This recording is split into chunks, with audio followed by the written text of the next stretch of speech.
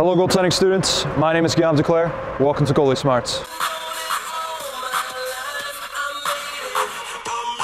Making the NHL is every young goalie's dream. We all grew up watching and idolizing pro hockey players, and the NHL seemed like the promised land. What's not to love? Your job is playing your favorite sport for millions of dollars a year, while living like a rock star, getting free meth wherever you go, contracting a new type of syphilis every month, and dying a winner.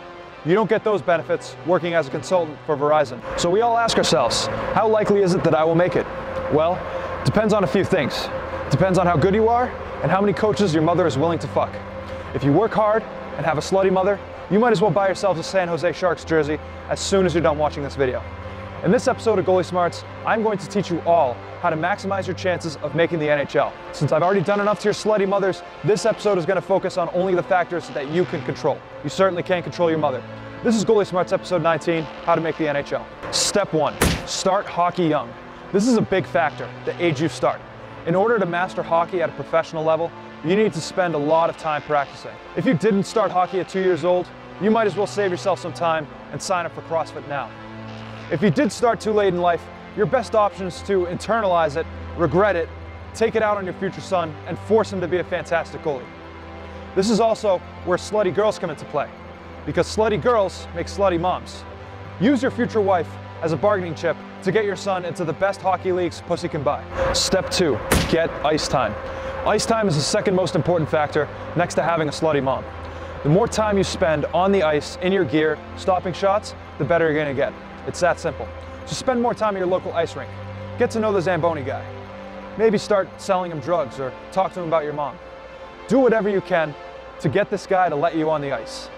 Even if it's a public skate or a mite playoff game, take whatever you can get. Step 3, practice every waking moment. Every minute you're not on the ice, you are moving towards your dream. Always walk around with tennis balls and be prepared to bounce them off walls and shit. Put in work at times where it's appropriate, like during your free time or before practices, but also don't forget about times where it's completely inappropriate, like funeral services. Sorry, Uncle Charlie, I got shit to do. You're dead anyway. Step 4, harass Gary Bettman. I've brought up Mr. Gary Bettman several times in the series, and even though he is literally a human weasel bitch, like it or not, he is the boss and he has the keys to your non-existent career. This guy is Willy fucking Wonka with the keys to the money pussy factory. So you need to find a way to show this man what you're capable of. What I myself have done is started texting his thirsty aunt and got her to send me his iPhone location.